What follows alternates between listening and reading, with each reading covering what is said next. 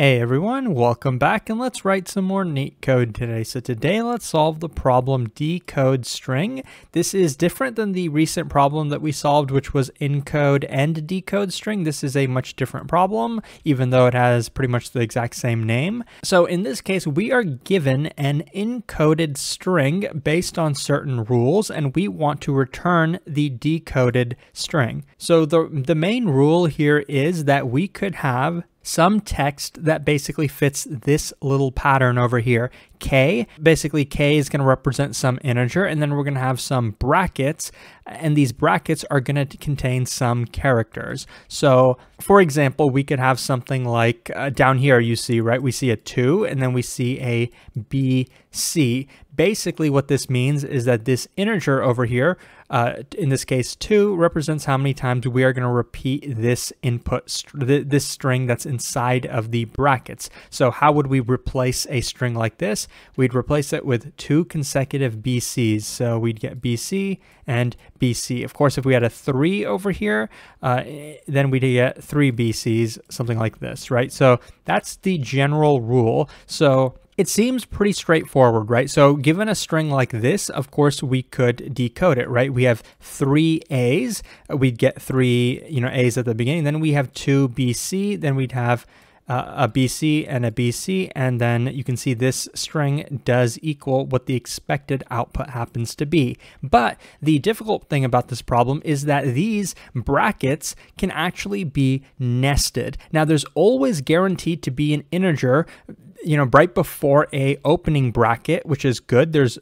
all of these input strings are going to be valid. So there's always going to be an integer before some brackets, and the brackets are always going to contain some characters inside of it, but it could be nested similar to the second example, right? We could have brackets, and then we could have some string, right? A, then we'd have a 2, because this 2 belongs to the next pair of brackets like this. So then how would you decode a string like this? And let's actually add the 3 at the beginning. So what does this tell us? This tells us this 3 applies to everything that's inside of these brackets, right? So we want to multiply this string 3 times. How do we figure out this string? Well, we got to start with the first character A, and then we get to a 2, which belongs to this bracket. So you can see that we have a sub problem inside of the original problem. So you can think that this problem might lend itself to some kind of recursive solution. So now that we got into this 2 will represent basically this. So then we're going to go through inside of this bracket. We're going to see, okay, everything that's inside of here is a C. We get to the closing bracket. That means we're done with this subproblem, right? This evaluates to a C, but this C has to be multiplied twice. So then we're going to get 2, or basically C, and this 2, is done, right? We're done with that 2. And of course, at the beginning, we had the lowercase character A. So now the problem has changed into this, right? So inside of the brackets, we have A, C, C. We can multiply this out 3 times, and we'll just get that kind of string 3 times. You can see that's what the expected output is. So this nested bracket is basically going to be the only complicated logic within this problem. And there's a couple solutions to actually solve it. So let's go over that, and then we can go into the code. So like I said, the nested brackets is what's going to be what makes this problem difficult. So you can think that one possible way we could have nested brackets is, we have some outer brackets, and then inside those we have one single nested bracket, and then inside of that we have another nested bracket. What would kind of the decision tree or the subproblem tree look like? Well, of course, we'd have the original outer brackets on the outside, and then within that we'd have another subproblem, another nested brackets, and then another nested brackets, right? So to solve this outside problem, first we'd have to solve this problem, and to solve this problem, we would have to solve the next subproblem over here, right? So then once we've solved this one, then we can pop back up, possibly recursively. Recursively is a valid way to solve this problem. We could pop back up to here, solve that problem, and then we could pop back up to the root and solve that problem. So a recursive solution is kind of the first intuitive way that I really think of to solve this problem. Of course, we could have a different nested structure, something like this one. So, we have the outside brackets, right? That's one possible way. And then inside of that single bracket, we have 3 different nested brackets. So then, our recursive decision tree might look something like this, right? A little bit of a different tree in this case. In this case, we have 3 child nodes. So, to solve this outer problem, we'd have to first solve this problem, and then we'd have to solve this problem, and then we'd have to solve this problem. And then once we've solved all 3 of those, then we can pop back up and then do this one. So intuitively, we can recursively solve this problem, and we don't really, since we're doing it recursively, if we did it like that, we wouldn't have to maintain like a stack. We wouldn't need any extra memory because the recursive call stack would basically tell us where to actually pop back up to. But as you might be able to tell, when you have problems with nested brackets or nested parentheses, usually a stack is very helpful, and that's actually the way I'm going to be solving this problem. You can do it recursively, or we can actually maintain a stack, which will kind of explicitly tell us, once we're done with a subproblem, where to pop back up to. So let me just go through a very quick walkthrough of what the solution would be. So suppose we had some nested brackets like these.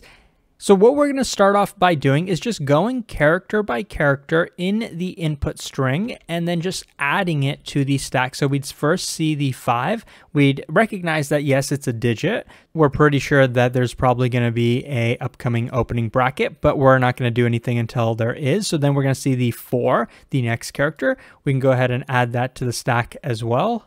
Now we get to an opening bracket. We're going to do the exact same thing this time, still adding it to the stack, but we're going to obviously recognize that we are inside of a subproblem now. Every opening bracket is guaranteed to be, followed by a closing bracket at some point. So we know that this subproblem will end at some point. For now, we're going to keep going. So we're going to go character by character, making sure to add it to the stack. So we add the lowercase a, add the lowercase b, we add another digit now, a 6, and then we get to another opening bracket, and we go ahead and add that to the stack as well. So now when we find a closing bracket, and this is going to be the first closing bracket we find, it's not going to be applied to the original opening bracket. It's going to be applied to this opening bracket because this is the most recent opening bracket, and we can detect that from our stack, right? We're going to start at the beginning of our stack, keep going this way until we get to the opening bracket.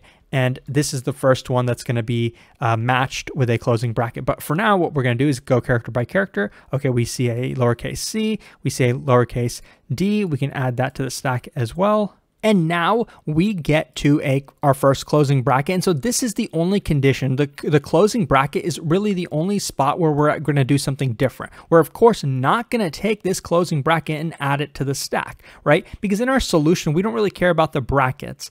All we know now is we've just completed this bracket position, right? So everything that was inside of this bracket, how do we get everything that was inside? We know it's a CD. How do we get that? Well, we're going to go to the top of our stack, right? We're going to pop, we're going to pop every single character from the stack. So we're going to pop this lowercase d. We're going to pop this lowercase c. So at this point, we've popped CD. And then we're going to pop this opening bracket. And that's going to be the last character we pop, right? Once we've popped an opening bracket, we're done. We've gotten our string CD, right? And what do we want to do with this string CD? Well, we want to take whatever integer was before it in the brackets. It could have been a single digit integer like 6, or it could even be a double digit integer like 54. But either way, we want to get that integer. How are we going to get it? Well, at the top of our stack, we just popped the opening bracket. So now we're going to keep popping characters from the top of our stack while the character happens to be a digit. How do we know if it's a digit? If it's between 0, 1, 2, all the way up until 9, right? If it's one of those 10 digits, then we can, but then we're going to be popping it. So in this case, we pop just a single 6 because the next character happens to be a lowercase b. That's not a digit. So we're basically going to say 6 multiplied by CD. So of course, that's what's going to go in the output. And what we're actually going to do now is take this 6CD and actually add it to the stack 6 times, right? We're basically going to take CD and add it 6 times over here. So I'm not actually going to draw that out because it's going to be very long, but I hope at this point you actually get the idea of what this algorithm is going to do. Let's just dry run through kind of the rest of it. So we finished this part and we actually got to the second closing bracket now too, right? So we're not going to add this to our stack, but what are we going to do? We're going to basically keep popping everything from the stack until we get to the opening bracket that's over here, right? So once we've done that, we're going to have this entire thing. We're basically going to have this AB portion and we're going to have this 6CD portion. And then we've popped all of that. And then to the left, we're going to find another integer. In this case, the integer is 54. So what we're going to do is take everything that's here, everything that we just popped, and multiply it by 54. What do I mean by everything? Well, this AB that we just popped is going to be multiplied by 54. And this 6CD is also going to be multiplied by 4. So basically, if we had 6 CDs consecutively, so basically this entire string would now be multiplied by 54. That's what I mean by when I say the brackets can be nested, right? This 54, basically this CD string was first multiplied by 6, right? 6 multiplied by CD, and then we multiplied it by 54. So this CD portion of the string got multiplied a couple hundred times. And then finally we would have our output string once we've done all those operations on our stack, and then we could return that output string.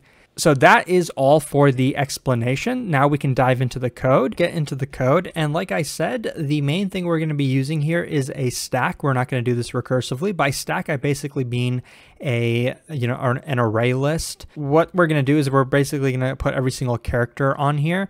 And then at the end, we're going to be joining that stack, basically joining all of those substrings and then returning that joined string as an output string, which is the format that they want. But for now, we can go through character by character. And remember, there's two main cases. One is if the character is not a closing bracket, right? If it's not a closing bracket, then we can go ahead and just add that character to the stack. This is the most straightforward case. The more complicated case is going to be the else case where we do find a closing bracket. Now remember, there were two main phases of if we found a closing bracket. Well, of course, we're not going to add this closing bracket to the stack, but what we are going to do is start popping from the stack now. What we're trying to pop is the substring. So initially, we're going to set the substring empty. We're going to keep popping until we get to the opening bracket, right? We want to get the substring that was inside of this nested bracket. So while the top of the stack is not equal to the opening bracket, we're going to keep popping. Now, I'm allowed to say while not equal to the opening bracket because we're guaranteed to find some opening bracket, right? The stack is never going to become empty before we find an opening bracket. So we want to pop a character from the stack. But what do we want to actually do with this character? Well, we're just going to add it to that substring that we just declared up above. We're going to add it to the beginning of the substring, whatever the character we popped is. And we're going to keep doing that until we've gotten to the opening bracket. Once we're done with that, we will have our substring. And actually, we're going to do one more pop because we want to make sure that we actually do pop that opening bracket. So we'll have one more pop. And then after that, now we want to get the integer that came before that opening parenthesis, right? Right, we want to get whatever k value was preceding those brackets. So we're going to do kind of a similar thing here. While, in this case, we do want to make sure our stack is non-empty. So while stack is non-empty, and while the top of the stack happens to be a digit. In Python, the good thing is we can do this pretty easily. We can just check. There's actually a function for strings. We'll check if this string, this character, is a digit. And while that happens to be the case, we want to pop this digit. Of course, it's going to be in the form of a character, and we want to add it to that string that we just declared up above, that k string. We want to add this to the beginning because we want to make sure the order is preserved. So every time we pop a character, we're going to add it to the beginning of that k string. So then once this loop is done executing, we will have k, some integer. It could be a single digit, it could be double digit. Some integer will be inside k, and then Now we have what we need, right? We popped that entire substring and we popped k. What did we want to do when we were done with that? Well, we wanted to take the substring and then append it to the stack k times, right? In Python, thankfully, it's easy. We don't have to write a loop to do that. We don't have to append it k times. What we can just say is stack.append this substring multiplied k times, right? So we can say k times the substring. But of course, k in this case is a string. So in Python, we can convert it to an integer pretty easily, just like this. So we're appending this substring to the stack k times by just, in Python, you can literally multiply a string, which makes things pretty easy for us. That's what we're doing here.